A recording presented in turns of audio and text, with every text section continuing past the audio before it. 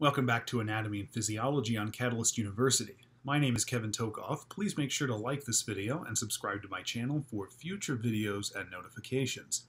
In one of the previous videos, we discussed what's called the Biotin Cycle. And this is a cycle where human beings and other mammals who cannot make biotin themselves can take biotin that they obtain through the diet and ligate it onto specific proteins that might require it as a coenzyme. So remember, the overall function of biotin by itself is very limited. What it has to do is it has to be enzymatically attached to a protein or an enzyme like this one right here. And then you have this little arm right here that now is attached to the enzyme. And then this biotin is kind of floating out here. And then the biotin can do various things in terms of the mechanism of the enzyme. So it can be used to attach carboxyl groups to things, among other functions. So now what we're going to do is we're going to explore the biosynthetic pathway for biotin. So what's important to realize here is that mammals cannot synthesize biotin. We do not have the enzymes to do so. So any mammal is going to have to obtain biotin through the diet. Now, there is a trace amount of biotin that you can get through the bacteria that reside in your intestines, so microfloral bacteria. But in order to have enough of this to avoid becoming sick, you have to obtain some of this through the diet, most of it, in fact. So we're going to focus here on the biosynthesis of biotin, and you can see its chemical structure right here. Now, the biosynthetic pathway for biotin spans two cellular compartments here in these bacteria. So out here is the periplasm, and in here is the cytoplasm. So right here, this membrane in pink, this represents the inner membrane of the bacteria. Now, you could imagine that the limit of the screen, so out here, would be the outer membrane. And so everything within the outer and inner membranes of the bacteria is the periplasmic space. So all of these reactions right here take place in the periplasm, and then this metabolite, which we'll look at in just a second, can be transported into the cytoplasm of the bacterium and then transformed into biotin, which can then be used by the bacteria. But of course, different organisms are going to consume these bacteria in some form or fashion, and then that biotin literally just travels up the food chain to the point where you get to humans and other mammals who might be carnivorous. And so they're going to eat other organisms which have already obtained that biotin, and then that biotin is going to travel up the food chain to the highest point, which is probably humans or some other kind of super predator. Of course, originally the biotin is going to be made in bacteria or plants, for that matter, and herbivores eat those and maybe carnivores eat those, and that's how we get it, okay? Now, really, to generate biotin, we have to generate this molecule right here. This is called Pimelol ACP. This molecule is literally just a fatty acid, a very short fatty acid called pimelate, that's been bound to this ACP through a sulfoester linkage like this. Okay, ACP is just a carrier for fatty acids. Okay, and so we're going to use that carrier in order to transport this somewhat hydrophobic fatty acid through a watery medium. And ACP serves a very similar function to coenzyme A, which you see down here. And in order to generate this Pimelol ACP, we have to use one of two starting sources. We can either use malonyl-CoA, which is down here. This is ultimately derived from acetyl-CoA. We can form Pimelol ACP through this pimelate monomethyl ester, which is fairly similar to this molecule up here, Pimelol ACP. The main differences are that, first of all, this carboxyl group right here has been methylated. You can see this O-methyl group right here on the monomethyl ester. And then on this side, you can clearly see that this ACP sulfur has been hydrolyzed away just spontaneously through existing in a watery medium for some time. Eventually, if you let this molecule just sit around, kinetically speaking, eventually this bond will be hydrolyzed. So this is more or less kind of a waste product of Pimelol ACP, but it can be reprocessed into Pimelol ACP. And we're going to talk about that short pathway first. So pimelate monomethyl ester can be converted into Pimelol ACP methyl ester through the action of this enzyme AAAS. Now, this is just the gene name for the enzyme. We don't really care so much about the enzyme itself, but what it literally is it just ligates this carbonyl right here, this carbon specifically where my mouse is, to ACP sulfur. Okay, so you can see there we've removed this OH right here on the carboxyl, and we've turned it into a thioester, okay, right here. So now we have pimellyl ACP methyl ester. This can be converted into pimellyl ACP by removal of this methyl group from this oxygen of the carboxyl over here. Okay, so this ester will hydrolyze, will remove the methyl group, and then you'll get pimellyl ACP. And the enzyme that catalyzes this is called BioH.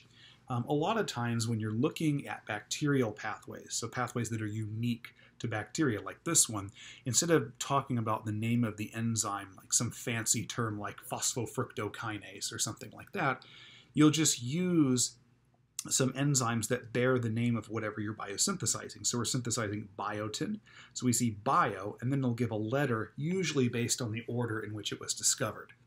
So this enzyme was clearly discovered a little bit later than these others.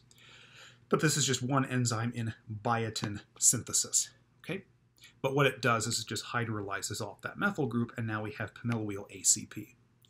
Now coming from the bottom, we can also synthesize that pimellyl ACP through malonyl-CoA. Now, of course, that's generated through acetyl-CoA.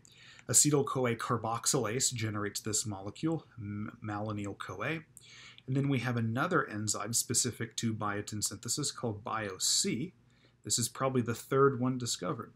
And it's going to methylate this carboxyl group over here on the right side. So you can see there a methyl group added, and the methyl donor is, as we would expect, S-adenosylmethionine. And that gives us malonyl-CoA methyl ester. It's also worth noting that depending on the species, this coenzyme A in both of these cases can actually be ACP. Okay? It depends on the species and how they do the pathway specifically. But this coenzyme A can be ACP as we see up here. Now, here we have malonyl-CoA methyl ester. This sequence of reactions right here we won't go into too much, but it's basically just repetitive catalysis by fatty acid synthase. This is just an enzyme that lengthens fatty acid chains. So you can see here that instead of there being one carbon between these two carbonyls, now we have 1, 2, 3, 4, 5. So we've actually lengthened it by 4 carbons. And that gives us this pimellyl ACP methyl ester, and we already said that BioH is going to hydrolyze off that methyl group on this ester over here, and that gives us pimellyl ACP. Now this entire half of the pathway occurs in the periplasmic space, or if we're talking about the fluid, the periplasm. This pimellyl ACP has to be transported into the cytoplasm of the cell. So this actually, believe it or not, is the deepest part of the cell. Okay?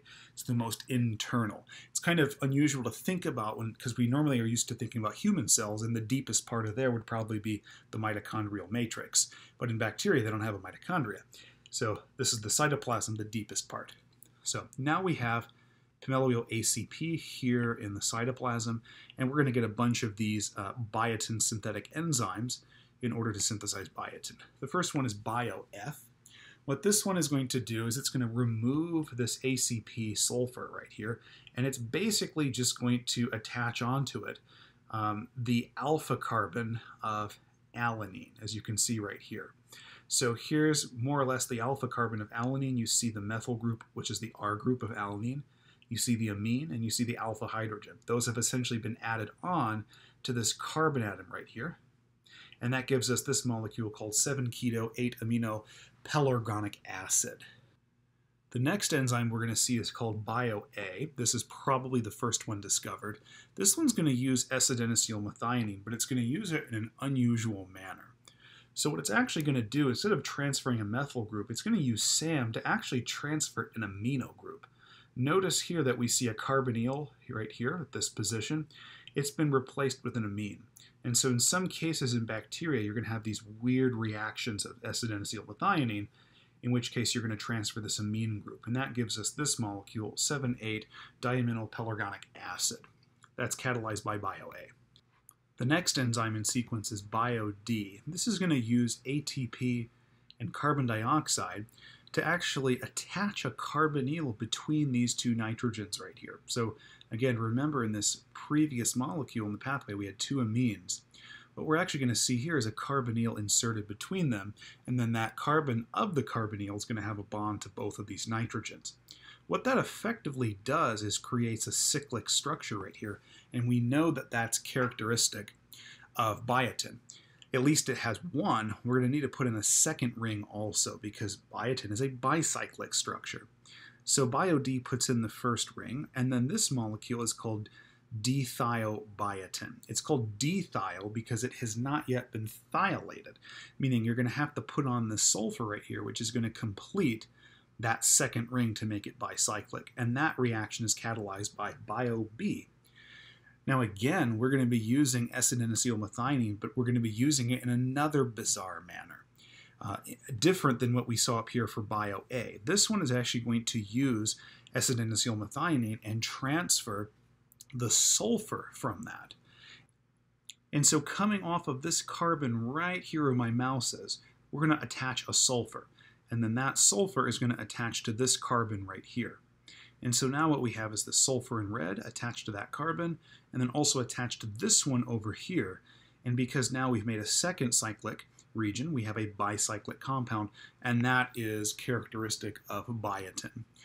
And this biotin can be used by the bacteria, but of course, in some form or fashion, some kind of herbivore, some kind of animal like that's going to consume that bacteria, and then maybe some kind of predator eats that organism, and so on and so forth.